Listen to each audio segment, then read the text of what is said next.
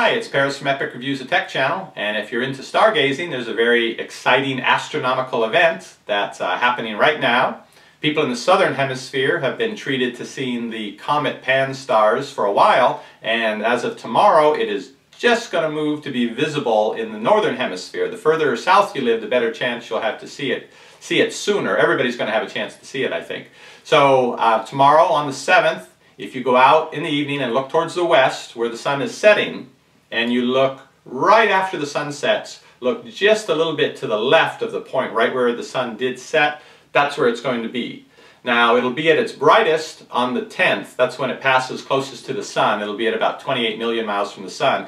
They don't know how big a tail it will have. It's certainly going to have something that looks interesting, but how much you'll be able to see just with your own eye, nobody seems to know yet. If you have even a small pair of binoculars though, it's likely you're going to have a pretty fantastic view. Bigger binoculars will let you see it even larger and clearer.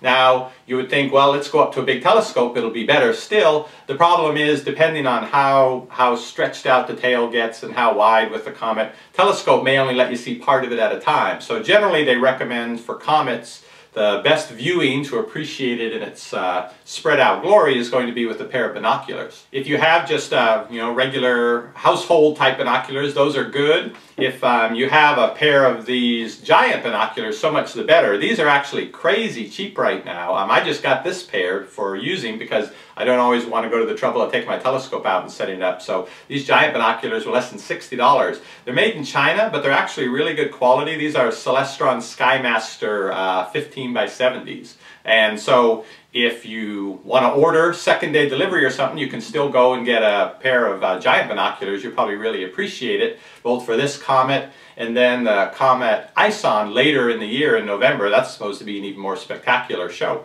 In any case, I'll put a link down below if you want to see about these binoculars that I got. I've been very pleased with them.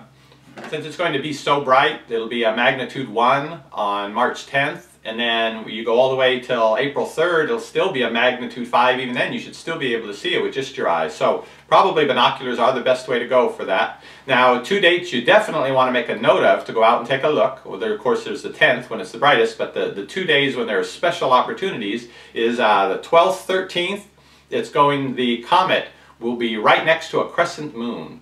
And on the 13th, depending on the angle of the tail and how long it is and so forth, they're thinking that the moon might actually have a silhouette over the tail of the comet. So that would be something amazing to see. So I'm going to check that out. And then on April 3rd, the comet will appear to be next to the Andromeda galaxy, close enough with a pair of binoculars to be in the same field of view. So that would really be something to see too. So there's some great photo opportunity if you're into astrophotography, but just to have the experience of going and seeing it, it's a really great opportunity. So definitely get outside and look for it the next few days. Just be careful, especially starting tomorrow.